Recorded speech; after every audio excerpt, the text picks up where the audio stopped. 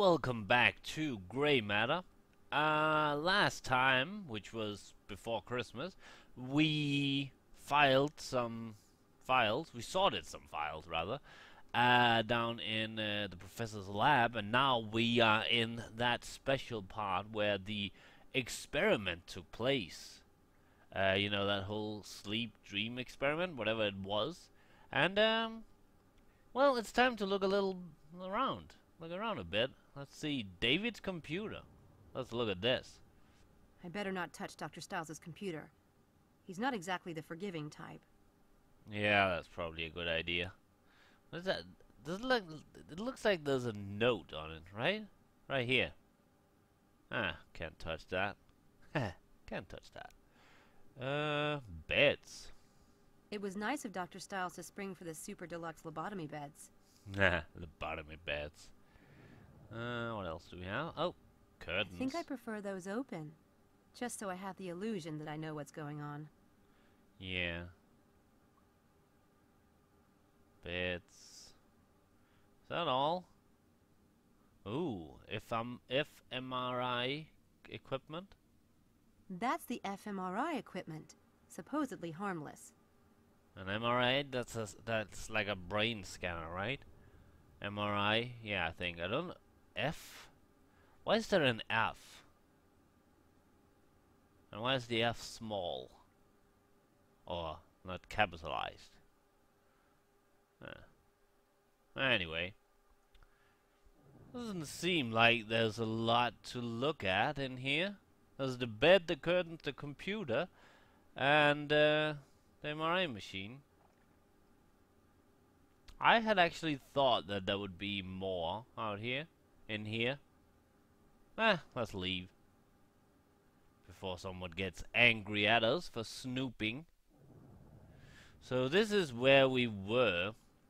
Can I see notes of instruction? Oh. Okay. Oh. That was almost too easy. I feel guilty for taking his money. Yeah. These are just the instructions for the filing. We already done that. The Betrayer's Price. Matchbook. A jigsaw. Newspaper. Oh yeah. Oh, ooh, I wonder, can we go there? To Horsepath Track? Probably. Let's just check if there's... I think I've explored everything in here, and yeah, we did the whole filing things. I think we're ready to move on with our lives. Do-do-do, do-do. Look at that bird. It's angry, I think. Angry bird. Private lab. Ooh. Let's go in there. Probably can't. It's locked. Yeah. The door's locked. Yeah, I figured that. And we can... look at this. Not gonna happen. Not without a few sticks of dynamite anyway. Let's see. Dynamite, dynamite, dynamite. I know I don't have any dynamite. Dr. Stiles... Okay, those were the articles we read last time. Let's leave the basement. We did our assignment for the day. Unless there's more. Who knows? Let's go see the lady in the kitchen. Mrs. Dalton, I think her name is. Oh, hello, Sam. Can I get you anything? Not right now, thanks. Oh, okay. Well, that was interesting. Let's just leave the building. Technically, I believe that I can do this. Yeah, I can. Horseback track, but I like going outside, actually. It feels more realistic. If I'd make a game like this, I would have, like, there should be a bus or something you should take, instead of just a map. I'm not complaining or anything, I just like, ooh, Oh, there's 2 new locations. What I was about to say is I just like ultra realism in games. Not in the sense that you get shot in the head, you're dead, but more like you have to use transportations to get to locations. You need to eat and drink and sleep and stuff like that. And the more thing you can do, the more fun the game is.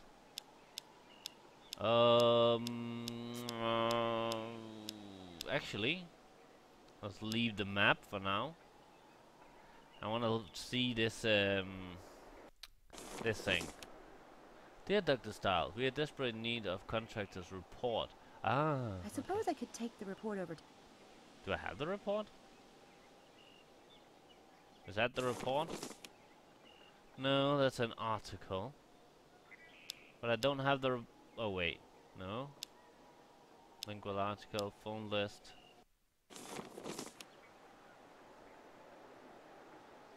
Huh. I think this is the we need to talk to this person right here, Susan Whittier. Donation receipt. Oh, I think this might be it. I'm not really sure. Yeah. Let's go to the Radcliffe Institute, or whatever it was called. Wait, I pushed M. Come on, thank you. Oh, Radcliffe Infirmary. Daniel Radcliffe. Oh, this doesn't look creepy at all. I like it. She's both warm and disturbing, like a crazy mother or something. And she's naked.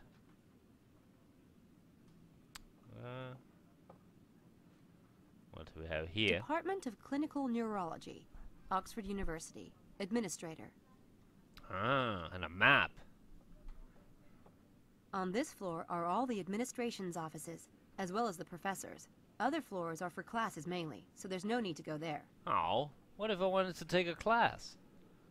Staff kitchen. Ooh, we can go eat. Susan's office. That's the person we need to talk to. Linkweller. We got an article written by Linkweller right here. That one. Extraordinary powers of ordinary minds. No, that's David Stiles. Dr. Stiles. Never mind. Didn't we have a link? Ah, here we go. Ordinary powers of extraordinary minds. It's the same title. We can't go. Oh, we can go there. Oh, that's the exit. Let's go to the kitchen first. I'm hungry. I actually am a bit hungry. Ooh, first aid kit. Looks like they're prepared for emergencies. Probably a good idea if Dr. Stiles is in this department. I don't get it. Looks like they're prepared. Looks like they're prepared. No, I want to look at the glasses. Damn it. Got some diet drink. Not diet coke, but diet drink. Ooh, pizza. Ugh. No thanks. What, you don't like pizza? Oh, it does look kind of old, maybe. I haven't had pizza in ages, actually. Fridge. I don't see the point in taking a peek into their fridge. Do it. Oh. Ooh. A lab coat. Can we become a doctor? If you put on a lab coat... Definitely not my style. I'll leave them hanging here. If you put on a lab coat, you automatically become a doctor. Little known fact.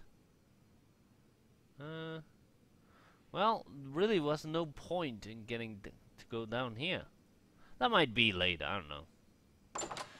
Let's go. I can look at this door. Let's do that first. The nameplate on the door says Dr. Linkweller. Well, that was helpful. Let's head in here.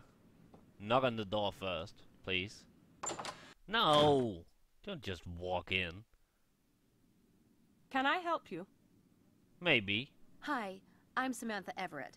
I'm working with Dr. Stiles. Are you? You're not in the department. No, I'm studying English Lit. Well, that's Dr. Stiles' business. When you see him, remind him that I need that equipment receipt today. I have it. I have it with me. It's right here. I think that's a receipt. I don't know. Here you go. Let's talk to this lady. Let's walk over here and talk to her. Let's give her this. I Here you have go. something for you. And what's that? Yay! Oh my god. I gave up hope of ever laying eyes on this. The auditor's been hounding me for weeks. Thank you, Miss Everett. You're welcome. Ooh, My can pleasure. We, oh. Can we copy our ass on this? Dr. Stiles. I've only started to work for Dr. Stiles. I was hoping to find out more about him. Well, it's not my place to talk about Dr. Stiles. I can tell you that Mr. Headley, he's the dean of the department, he was quite an admirer of Dr. Stiles. Naturally, we were all deeply saddened by what happened. Huh? What? What? What happened? Mr. Headley. Would it be possible for me to see Mr. Headley? Oh, I'm Headley. afraid not. He's very busy today. Oh. Wait, I do appreciate your bringing that receipt. Let me see if he's got a moment. Mr. Yay. Headley, I have a Miss Everett that would like a brief word. It's about David Stiles. Send her in.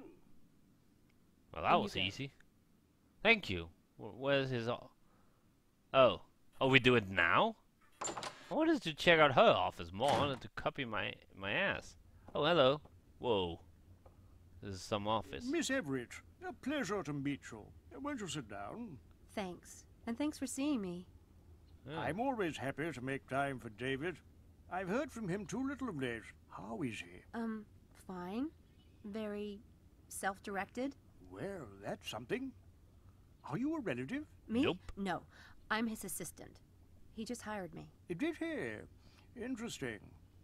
How can I be of service, Miss Everett? Well...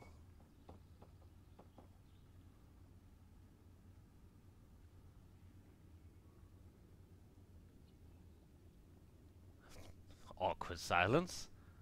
that was a little weird. Let's look around. Well, we can't look around now. Experiment. Are you aware that Dr. Stiles is conducting an experiment right now? Of course. He had to submit a plan to the university. Standard procedure. Frankly, I was happy to see him working again. Experiment plan? Oh, that reminds me. Dr. Stiles wanted me to pick up a copy of the experiment plan he submitted. He misplaced his copy. I think, young lady, that Dr. Stiles will have to call me and ask for that himself. I'll tell him. Ah, damn it. Good try, Samantha. Good try. But, yeah. Styles' background. Could you give me some background on Dr. Stiles? I don't know much about him. David Stiles was one of the brightest lights at Oxford. A truly brilliant and original thinker. He was the sort of man it was easy to envy. Wealth, a prestigious family name, good looks, a beautiful wife, effortless public success. Then there was the accident. A horrific thing. There's a poem by Robert Frost. Nature's first green is gold, her hardest hue to hold. Her early leaf's a flower, but only so an hour. Then leaf subsides to leaf, so Eden sank to grief, so dawn goes down to day. Nothing gold can stay. That's beautiful. I wonder... Never mind. We must be honest with each other, you and I, for David's sake. What do you wonder? It's silly. I just wondered which is worse. To have been golden, to have had all that and lost it, or never to have had it at all. Not at all. Perhaps David asks himself the same question. Huh. Robert Frost. I wonder if he's a relative of mine. I've heard rumors about Dr. Stiles. Students say people have disappeared during his experiments, and... Stop. Don't repeat that nonsense in here, please. Sorry. Oh, sorry. Oh. No, it's only natural you would be concerned. He is your employer. There has been a lot of vicious gossip about David, but believe me, there's no truth in it. Then how did it get started? When someone is a little too successful, it inspires a lot of green-eyed spite. Should that paragon fall, let's just say there are certain people who love nothing more than to get out their knives and gather round the carcass. Of course, David hasn't helped himself any. If he insists on living like a hermit in that house, people are bound to believe the worst. Yeah, well. Let's You do this mentioned one. that certain people were jealous of Dr. Stiles and might have spread the rumors. I don't suppose you'd tell me who. It might be good for me to know in case I run into them. No, I don't think we need to discuss that. Okay. Okay. Styles dangerous? So you're convinced that Dr. Stiles poses no danger? No danger to, say, students who are participating in one of his experiments? Absolutely not. He may be on leave, but he's still a valued member of this department. I've reviewed his case personally. There's nothing physically wrong with David Stiles. It's been a pleasure, Miss Everett, but I really must get back to work. Thanks, Okay. Mr. Headley. You've been a big help. I only wish the best for David. I hope you'll treat him well and be a support. He allows so few people near him. I'll do my best. Yeah. Goodbye. Bye. Bye. She said it almost the same way I did. Can I look around before I get kicked out? Apparently not. Can I look around her office? Susan's office? I want to find out who David's enemies are inside the neurobiology department. I should snoop around in David's files. Let's know around these files. Stiles' experiment plan is probably in that filing cabinet. It would answer a lot of questions if I could get my hands on it. So we need to trick her. Ooh, and we need to copy it. It's a copy machine. That's correct. Wow. That's a knife. Is that a letter opener? That's a nice. Looks almost as sharp as a knife. Yeah.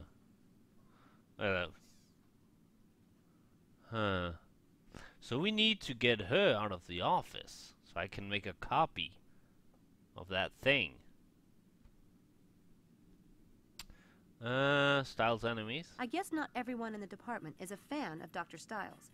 At least, that's what Mr. Headley says. Is there anyone in particular I should watch out for? Mr. Headley doesn't tolerate departmental gossip. And neither do I. Okay. Experiment plan. Dr. Stiles asked me to get a copy of his experiment plan. The one he filed with the department, he misplaced his copy. I'm afraid Dr. Stiles will have to come by himself for something like that. Or telephone. We don't give those kind of documents out to students. But I'll tell him. Yeah. So that get Heatley coffee? Oh, are we telling? Oh, I'm guessing. This is just a guess. I'm guessing that we are telling her that she needs to get Heatley some coffee so we can. Let's see if I'm correct. Oh, Mr. Headley asked Yes. if you would bring him a cup of coffee. Did he? That's odd. Mr. Headley gets his own coffee. Oh yeah. Wow. She's not really dressed for. I don't know. Maybe that's just the way they dress for offices. Damn, she took the key. I need to find a way to snatch it somehow. Oh, so we should tell her to bring him another cup of coffee. Oh, can we? He needs another cup of coffee.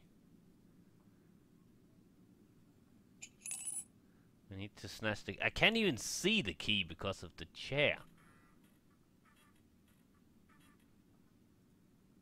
Cup with key.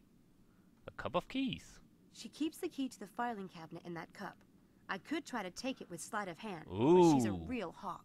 This will require something a little more devious. Ah, we need to do some magic. I think.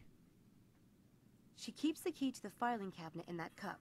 I could try to take it with sleight of hand, but she's a real hawk. This will require something a little more devious. Yeah. How do I? There we go. We're gonna do some magic. It's a kind of magic. Okay, so we need to... That trick doesn't fit. That's not a trick. Oh yeah, I forgot I can't. I need to use the arrow keys to yeah, change the page. The locked room, that doesn't sound right. The destroyed and restored ring trick. Divide and conquer. The last great disappearing ink trick. The shredded and restored newspaper. Mailbag, I already done that. I don't think I'll... The bottomless cup. Ooh, a cup! Nah, probably not. Let's, well, we'll get back to that. Telephone psychic. The super gross out self-healing wound. Up in smoke. Fruit bowl. Cup and ball psychic. Let's try the first one here with, let's read the bottomless cup. This is a confusing and effective little visual gag. You'll need some props, a small magnet, a cup, and a small item made of metal. Let's see if... Yes, that should work. But I'll need a magnet. Okay. Let's go get a magnet then. I'll be back with a magnet. Don't you worry. I'll be back. I'll be back. So let's go to the magic store and buy ourselves some magnet. I think I saw one in the magnet store. I mean, the magic store. I've been to a magnet store once, actually. That was a weird experience. Just a store that only sold magnets, refrigerator magnets. It was in San Francisco on that, whoa, a new person. That place called Pier something, I can't believe, down on Fisherman's Wharf. Woman selling what? Oh, flowers. Let's buy some flowers. She's selling wildflowers. Yeah, let's talk to her. Hi, I'll take a bunch of flowers. God bless you, miss. Now I've got a flower for you. Ready? Ooh, isn't that lovely? Beautiful. Thank you, miss. Wait, Don't what? stay out here too long, will you? You'll catch a cold. Oh, God bless you. What? Okay, did we bought a flower and gave it back?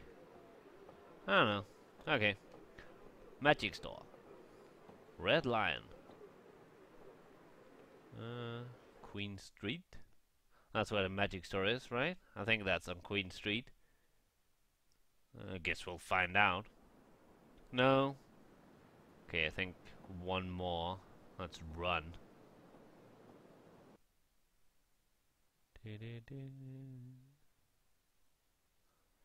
What's that? Oh, here we go. Black Wand.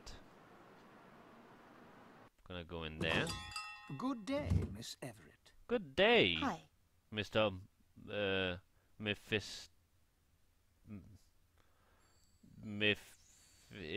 whatever your name is. What's your name? Okay, magnet. I'm looking for a magnet.